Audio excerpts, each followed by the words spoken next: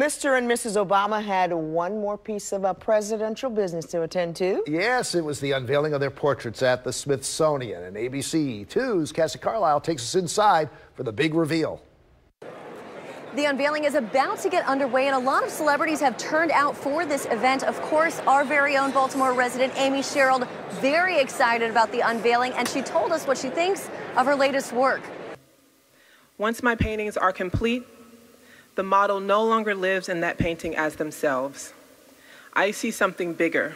Tasked with capturing former First Lady Michelle Obama, Sherrill conveyed more than just a painting. You exist in our minds and our hearts in the way that you do because we can see ourselves in you. She wanted to show the woman behind the position.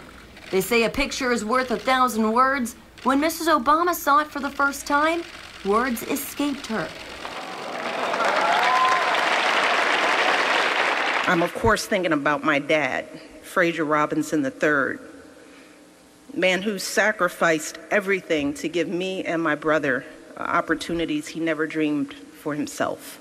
Sherrill herself overcame huge hurdles to be here today, celebrated as the first African-American woman to paint a presidential portrait.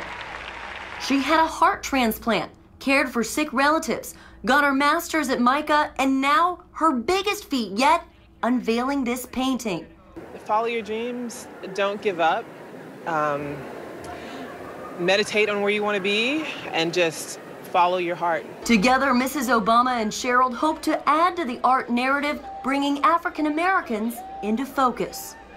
The public will be able to view both of these portraits starting tomorrow at the National Portrait Gallery at 11:30. Reporting in D.C., Cassie Carlisle, ABC 2 News. See, those are the stories we need coming out of Baltimore. There you go. And Barack Obama's portrait, which is slightly taller than his wife's, was done by Kendi Wiley. The former president who personally chose Wiley said the artist listened carefully to his suggestion, but then ignored some of them. He said he was going to have a hard time sitting still all that time. Yeah, right. Earlier today. Obama said that he asked for less gray hair and was denied, and he also tried to negotiate smaller ears, and he struck out there as well. Well, they're hanging now. That's going to be great to go see. History.